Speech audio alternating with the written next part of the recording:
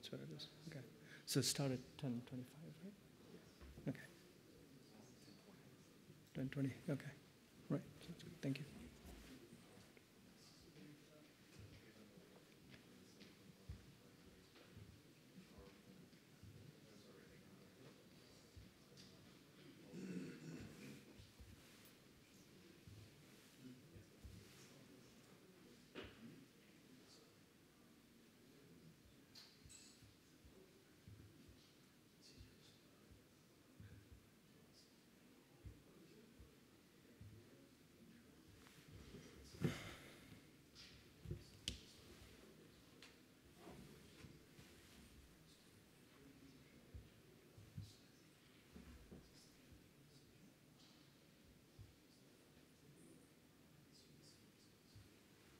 All right.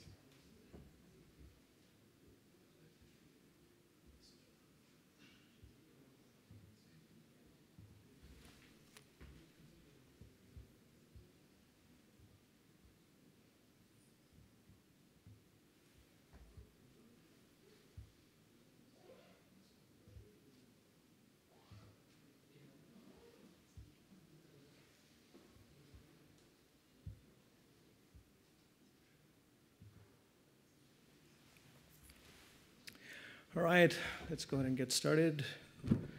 Hi, my name is, it started with open discussion here.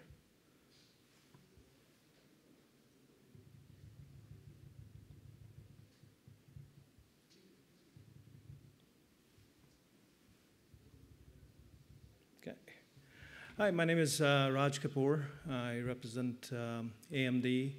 I'm the chief firmware architect for AMD, responsible for all things firmware and strategies around it. Today we're going to talk about a little bit on what we call as OpenCell and how it came about as a solution to a problem statement.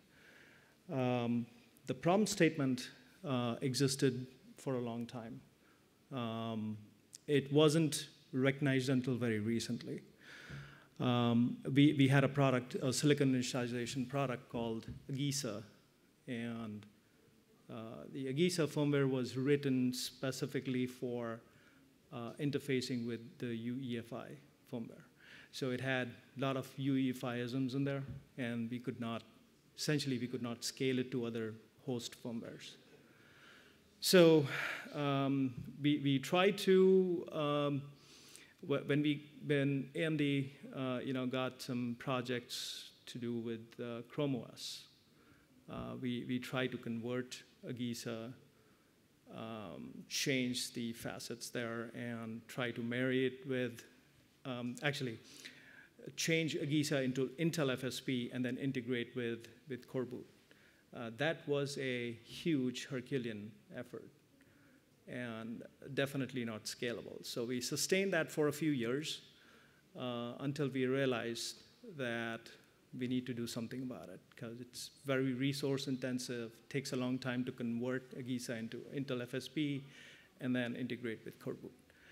So we decided that we needed a scalable solution that could scale from not just UEFI, which is a very rich interface or feature set, to a very nimble host firmware. So we came up with a solution which was very simple. Our minds were set with, from a simplicity perspective, to be very, very simple from an interface perspective, and to be able to very seamlessly scale from one host firmware to the other. So this slide basically, talks about the problem statement. Why AGISA was a great solution for UEFI at the time, but of course, we ran into these challenges. So the solution requirements were it has to be an extensible architecture. What that means is that it needs to be very lightweight. It needs to allow for lightweight implementation, which means firmware needs to get into the boot path, get out of it very quickly. And it needs to scale to on the other side of the spectrum as well, where you can implement a barrage of feature sets and make it feature-rich for associated host firmwares like UEFI and everything in between. So UEFI on one end, core boot on one end, and everything in between. So that's what we sort of as, from an extensibility perspective. We also wanted to make sure that it is simple and secure as well. So the moment you make your silicon initialization firmware, get it into the boot path, and get out of there very quickly, your ability to make the platform very secure goes up considerably because it has a very small surface of attack, right? And then, of course, agnostic and scalability as well. So agnostic meaning we don't care if you want to pair it with core boot or any other host firmwares all the way to UEFI. So these were the 4 tenets based on which we proceeded with looking into solution spaces. So we came up with something called as OpenSIL. It stands for Open Source Silicon Initialization Libraries. So it's a very simple 3-library solution. Library 1, which we call as XSIM, stands for Silicon Initialization Module. The second is XPRF, which is Platform Reference Firmware, when we developed it for AMD CRB platforms. And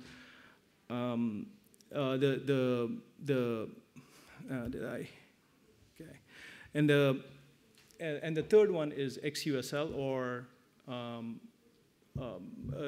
services library. Now, the services library is not exposed to the host firmware. Rather, it is exposed only to the internal 2 libraries, provides sort of a hardware abstraction interface to those libraries. So very lightweight, low chirp. Low chirp meaning fewer than the ones that are required to interface with the host firmware to initialize the silicon. And then once you do that, the platform reference firmware does the rest part of it. So, and of course, if you see, it scales to a barrage of host firmwares as well. Okay. I talk about these APIs here a little bit, but essentially there are some certain time points during which we initialize the silicon. We allow the host firmwares to call into these APIs, very well-defined APIs, and these APIs can be extended to just about any silicon hardware, not just AMD. It has the potential to be leveraged for other silicon as well, other silicon vendors. Here are some of the APIs for platform reference code. What are the elements that go into platform initialization? So essentially, the PRF is initialization of the silicon based on your platform differences or your platform netlist, if you will. Okay. All right. Here's the projected roadmap. So today we are at POC phase. POR phase is for the server is not until 2026. We have proven the OpenSIL and its feature set, in very close parity with Agisa firmware, and we've done that with the Genoa platforms, which is EPYC 4 generation. We do plan to open source the Genoa POC, which is going to be soon released. And same with Gen 5, that is going to be POC as well. And 2026 is when we make it a POR for the Gen 6 EPYC CPUs. Now, since OCP is primarily focused on servers, I'm not showing that roadmap for the client. So if you remember, I talked about that. It needs to be, scaling to both servers and client. This does that as well. So we do plan to intercept all client and server platforms by 2026 timeframe. Here are all the list of all the partners that we collaborated with, and two of the one notable are here with us, 9 Elements and AMI. And without an awesome help from them, we would have not been able to do the demo today. And we would not have a product that we could showcase on Genoa platforms. So thank you very much, both of you guys. This essentially talks about the OCP relevance from a scalability perspective, openness perspective, and sustainability. So we do have demos out there in the booth. I think our booth number is A4, right? If I'm not mistaken, okay. And there's a demo by AMD, there's a demo by 9 Elements, and then there's a demo by AMI as well. We do showcase both core boot as well as UEFI host firmwares. I think I did talk about most of these in prior slides, but yeah. Okay, so like I said, the three of us have demos. Please check us out at A4, A3, and A15. So 9 Elements, they would be showcasing the core boot, great partners, and awesome job there for developing the solution on Genoa platforms. There's ways to go still. Like I said, it's a POC, but we are very close in parity with Agisa, so that's a great thing. The next one is the one from AMI. They do showcase both UEFI as well as core boot, and awesome collaboration and synergy from that team as well. Like I said, both these guys couldn't have it done without you. Now, in addition to us open sourcing the OpenCell, I think I do have some time, right? Okay.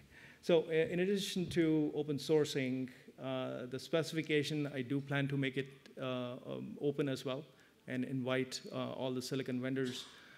You see, from a customer perspective, it is much easier to switch from one silicon vendor to the other if the stack is fairly common, right? The firmware stack. And if it is open source, it makes it even much more easier. So the thing that we proceeded with OpenCell was, right from the beginning, was we want to make the specification open. We want to make the code open. We want to team up with all the partners that we can gather and do open validation, and everything in between. So it really is an open system firmware, really is an open source firmware, really is an open architecture firmware. The call to action is if there is any interest from the industry to make that happen, let's do it together. Make it easier for our customers to switch between silicon vendors. Make it much more scalable, make it much more sustainable. So that's pretty much it. I think I have a little video clip here. There you are. It's just a little snazzier without it. Okay. So thank you. I'll take questions, if any. Yes, sir. So Raj, we just saw a presentation from Christian on, yes. And I asked a question on the level of abstraction being at the top of the core boot piece.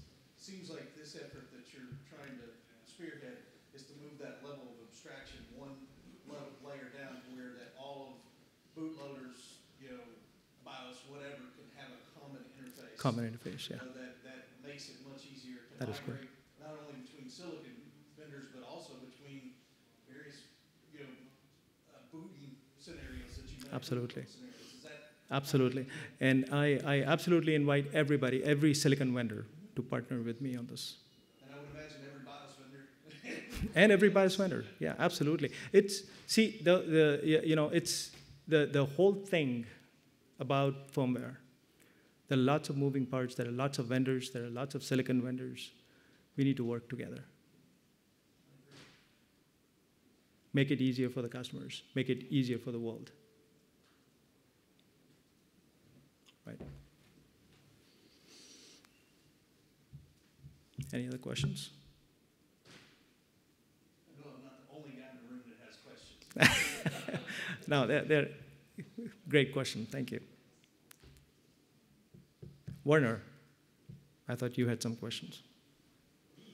Yes. I'm supporting it. I didn't ask you whether you support it or not. I asked you if you had questions. The question is, so you mentioned already that you plan to roll it out to client side. Yes. Do you feel that there are good chances that this really will happen? Or is it, I mean, for now it's server side? So the client will happen. Is that what your question is? Yeah. You bet. Okay. 2026. Okay. All products.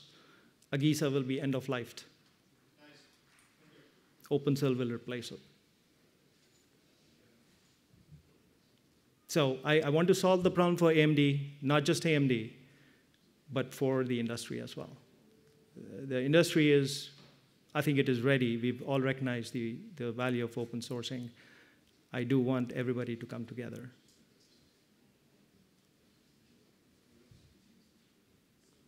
Yeah. All right. If none, I think I can give you your 5 minutes back. Thank you very much, everybody. Appreciate it.